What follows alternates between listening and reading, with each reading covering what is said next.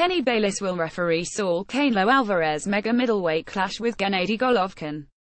Getty Alvarez vs Golovkin. Kenny Bayless will referee middleweight fight. The veteran official will take charge of his latest huge fight after being in the man-in-the-middle for Floyd Mayweather against Manny Pacquiao in 2015. Alvarez and Golovkin meet for the Kazakhs WBA, IBF and WBC middleweight titles at the T-Mobile Arena in Las Vegas on Saturday.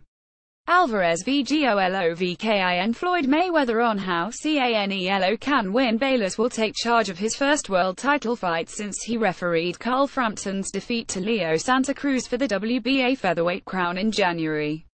The Nevada-based official is regarded as one of boxing's best referees. Step inside Conor McGregor's after-fight party.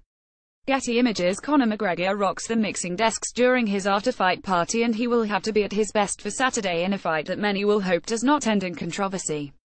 There are hopes that this clash could be one of the best in recent history as it pits the best the middleweight division has to offer against each other. But a bad decision from the referee or poor scorecards from the three judges would damage the sport's reputation. Adelaide Bird, Dave Moretti and Don Trello will be the three men ringside scoring the fight at the sold-out T-Mobile Arena. Getty. Canelo Alvarez v Gennady Golovkin. Las Vegas braced for superfight. Box Nation. Canelo v Golovkin is live this Saturday night on Box Nation Box Office.